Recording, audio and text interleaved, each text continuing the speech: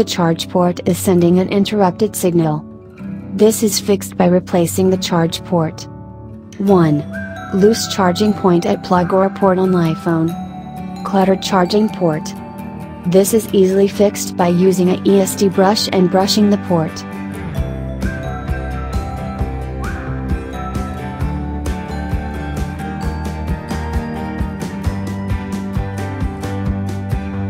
Hard reboot your iPhone. Here's the quick settings and option for hard reboot your iPhone. If you have an iPhone with a home button or not a home button.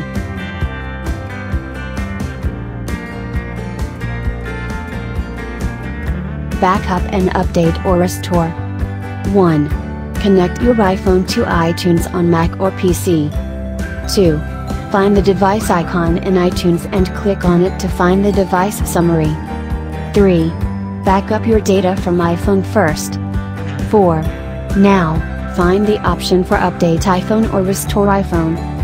Update iPhone, only install new software on your iOS device. Restore iPhone, this process will erase all the data and install new copy of iOS. After the Restore iOS, copy old data only from the old backup.